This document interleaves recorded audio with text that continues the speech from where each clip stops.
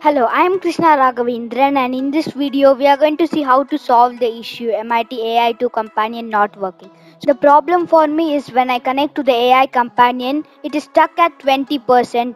The problem might be different for you, but in this video we are going to see 5 methods to solve the problem. So any method can solve your problem. So watch the full video if you want to solve your MIT AI2 Companion. Now, if you are new to my channel, I create tutorials on MIT App Inventor so that you can create fantastic mobile apps like we are going to do in this tutorial. So start now by clicking the red subscribe button so that you can create fantastic Android mobile apps. First method is to check your Wi-Fi connection.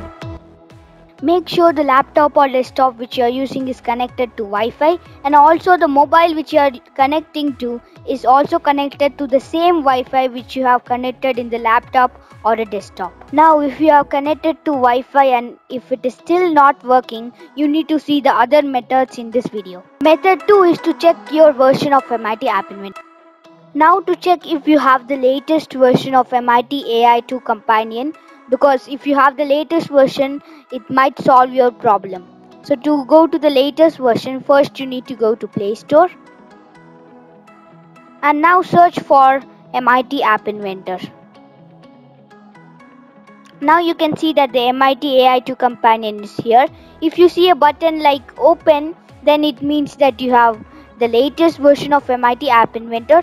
And if you see a button called Update, you can update it and then check if it is working now.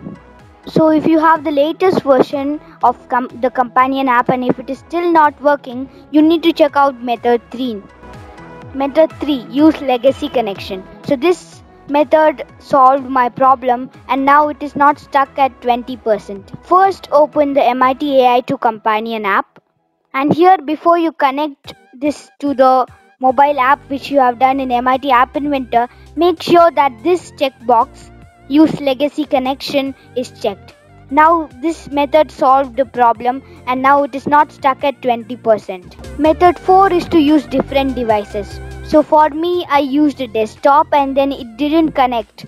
But if I use a laptop, it connected well. So you can try using different devices in your house to see which device is correct for connecting.